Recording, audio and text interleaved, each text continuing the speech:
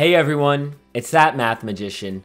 On this video, we're going to take a look at how we can solve a quadratic equation using the zero product property.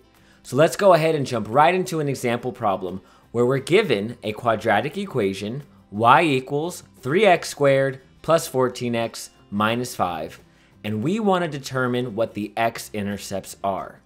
Remember, a quadratic function is a graph for a parabola. Remember, a parabola is a U-shaped graph. It's not a line. It's either a U that's facing up or it's a U that's facing down. And when we solve a quadratic equation, we're actually finding out where does that parabola cross the x-axis.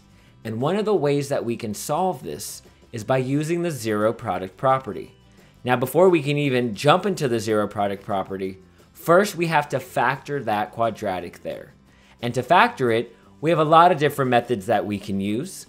For me, I'm going to use the box and diamond method, or sometimes we refer to it as the generic rectangle and diamond method. I'm going to use that right now so we can factor this quadratic and then use the zero product property. So if I'm trying to factor this quadratic equation, I'm going to need to draw a generic rectangle and a diamond problem right next to it so that I can factor this equation.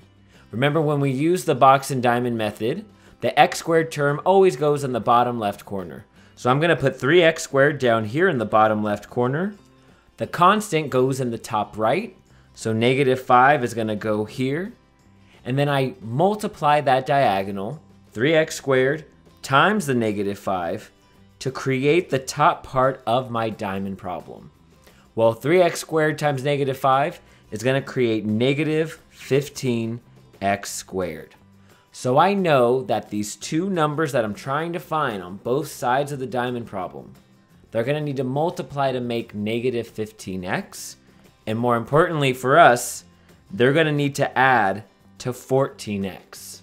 So now's the point where we want to think about what two factors multiply to -15x squared and add to 14x. Well, if I'm trying to think of what factors multiply to 15, I either can use 1 and 15 or 3 and 5. And I think I might want to use 1 and 15 here, because if I use 1x and 15x, I definitely can make one of those negative so that I can add to make a positive 14. I need to multiply these two so that they end up negative, so one of those factors has to be negative in order for the product to be negative.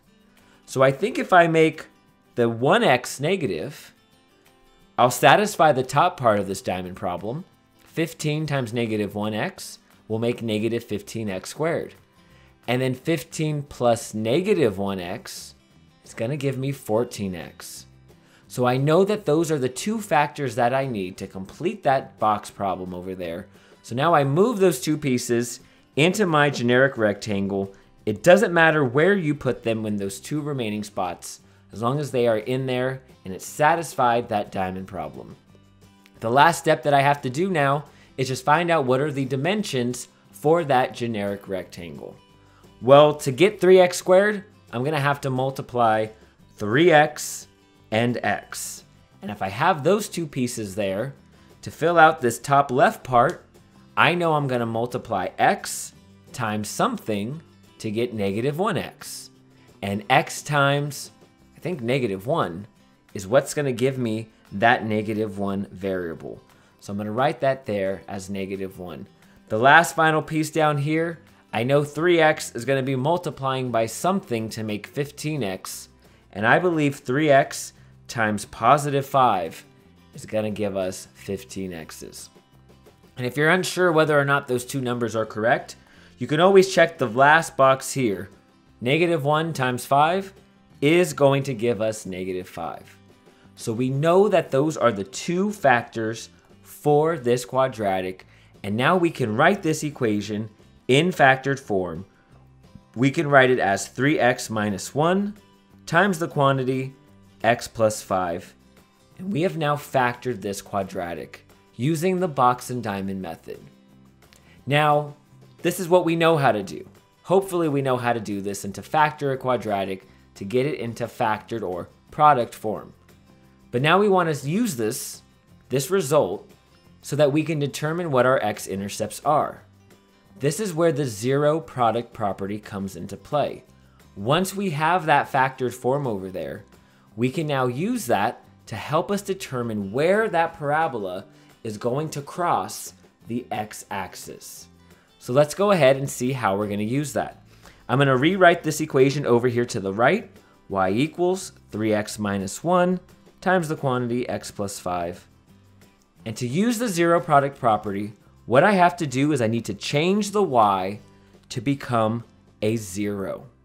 The reason why we're doing this is we're trying to find x-intercepts. And when you have an x-intercept for a graph, think about the coordinate point that you end up with. With x-intercepts, the y variable is always a 0 term.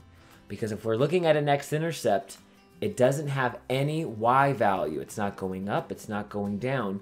The x-intercept is always on that x-axis where y is 0. So that's how I know I need to make the y equal to 0. Now the zero product property tells us that I have these two factors here, 3x minus 1 and x plus 5. I know I'm multiplying those two factors and they both equal 0. So think about it this way. If I had told you that I had two numbers here, let's say x and y, and I know that when I multiplied those two numbers, the answer ended up being 0, well then you know then that either x or y has to be 0, right? Because the only way you can multiply two numbers and end up with 0 is that one of those numbers has to be 0. That's the zero product property. If you multiply two numbers together and your product is 0, one of your numbers has to be 0. Using that fact, I now know that either 3x minus 1 equals 0 or x plus 5 equals 0. So the zero product property tells me then that I can split these two factors into two separate equations where they are both equal to 0. Because I know one of those has to be equal to 0 in order for their product to be 0. Now I have two equations, both equal to 0, both with a single x variable. We can solve this for x to determine what our x-intercepts are. I'm going to go ahead and solve the one on the left first. I want x by itself, so I'm going to add 1 to both sides. The ones on the right side 0 out. I'm left with a positive 1 equaling 3x. I want x by itself, so let's divide by the coefficient of 3 on both sides. Those 3's cancel out to a 1 on the right side. I'm left with x equals 1 divided by 3, which is 1/3.